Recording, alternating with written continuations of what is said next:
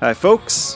Hello gorgeous! Thanks to everyone who subscribed to my channel. The recent 360 swag reviews have been getting a lot of views and comments, so thanks for sharing and for joining the discussion.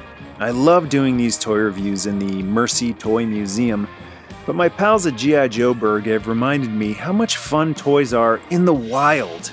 Some of my fondest childhood memories were playing with G.I. Joe, He-Man, Transformers, Thundercats, and Rambo outside. And so as a new segment on my YouTube channel, for those special toys that look even better braving the elements than they do under fluorescent lights, it's Toys Gone Wild.